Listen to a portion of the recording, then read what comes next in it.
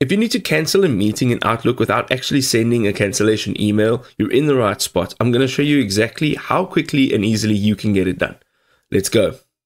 So I'm right here in Outlook. I'm going to go over to the left-hand side. I'm going to see the calendar icon. If you are using a different look, you may find it in a different place. But for me, it's on the left-hand side.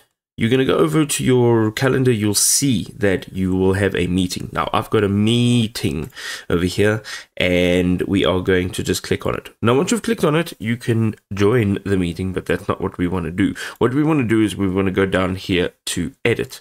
Now, if you click on cancel, you will be canceling the meeting by sending an email to all of the participants. So over here, we've got a participant, and this person would receive an email, but we want to do this without receiving an email. So what we're going to do is we're going to go back out of here. We're going to just say cancel. We're going to click on it over here, and we can go ahead and you need to remove that recipient.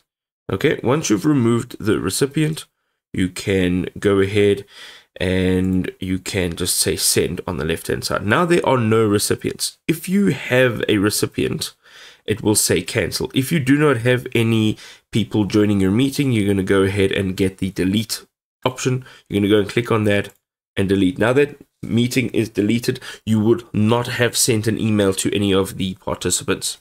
I hope this was helpful.